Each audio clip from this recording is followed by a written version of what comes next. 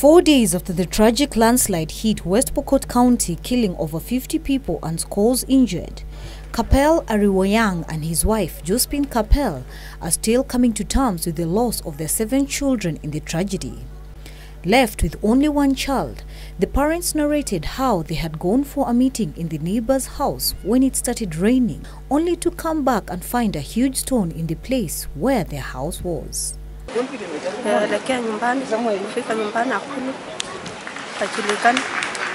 Wasema wote ameenda, lakini kufika kesho asubuhi, alisema mmoja imepatikana kwa jirani. Alibeba kwa mpaka chini yake, halafu akakimbia, kichwa akafunguka kidogo, akakimbia kwa pasta mwingine anaitwa Muino. Halafu huyo kijana peke yake ndio alibaki. Wengine watoto wa jirani chini alikuwa ndani, wote walienda, wote wakakuwa 11. Tulienda mchango na mama kwa boma ya jirani hapo. Fika hapo ikanyesha, mvua ikanyesha ikafungishi huko. Tukatoka, fika saa 8 ya usiku tukatoka. Fika nyumbani huko hakuna nyumba hata moja. Watoto wangu walikuwa ndani 8.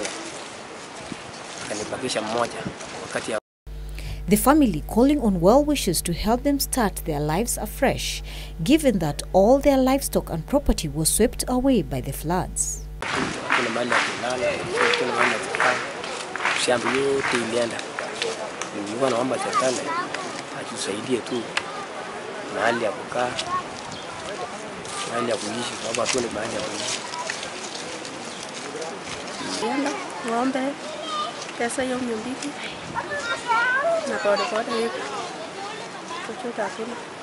But the presence of governors drawn from the frontier counties at least gave the family some hope.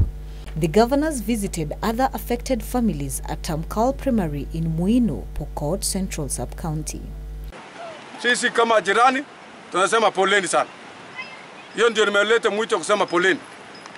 Na niulize serikali kuu, janga kama hili kaunti haitaweza peke yake. Lazima mshirikiane na gavana wenu na viongozi wenu wote, watu ambao wanaishi kule juu milimani kule na sehemu hatari kama hiyo, lazima mtafute pahali pazuri ya kuishi. Kule pia ni pazuri ndio, lakini mumejua nyinyi wenyewe na mumejionea ya kwamba kunaweza kutokea shida kama hii. Na kwa hivyo lazima tujihadhari, lazima tuwe waangalivu, lazima tutafute sehemu ambayo haina hatari kama vile tumeona. Host Governor Professor Lonyangapuo said they are upbeat in ensuring that everything is done to assist the affected families. Kila saa, kila dakika mimi najua exactly vile mnafanya hapa. Napikiwa tu saa yote. Alikuwa anafanya operation kuhakikisha kila mtu anajua shida zetu. President ametuma rambi zake na kusukuma hiyo timu ya army na misaada mingine. Deputy President akatuma watu wengine. Kila mtu Kenya na wenzangu hawa timu nitawaambia baadaye vile wamefanya, vile wamekuja kusimama na sisi. Kwa hivyo na kupokea wale wagonjwa, kufanyia msaada yote pale Kapenguria, na kusanya dawa ambayo mnaletewa, kuna zingine mnaletewa saa hii na hiyo helicopter inakuja.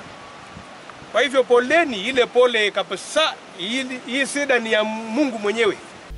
Elsewhere, residents of Shitaho village, Lurambi constituency in Kakamega County are now living in fear of a possible landslide tragedy that might affect at least 10 homes in the area. Wengi wao tunahama. Na mahali penye tunaenda tunaona kwamba tunaweza kuwa tuko salama. So naomba serikali yetu ije haraka iweze kutusaidia. Bila kufanya hivyo, watu wengi wenye wako huko, wale wenye wanaishi hapa, mimi mtu wa kutoka mbali ninajitetea na hama, lakini wale wenye wamekaa hapa na wataishi namna gani? The residents are now calling on the county government to come to their aid before tragedy strikes. Kakamega County Commissioner Bernard Muli has however urged the residents to relocate to safer grounds. With the extended rains, we expect it might continue widening, and we have cautioned the people around that place to be careful and be careful that if somebody has got elsewhere to go, as the rains continue, we advised that they should be on the lookout. For Channel 1 News, I am Emily K. Bade.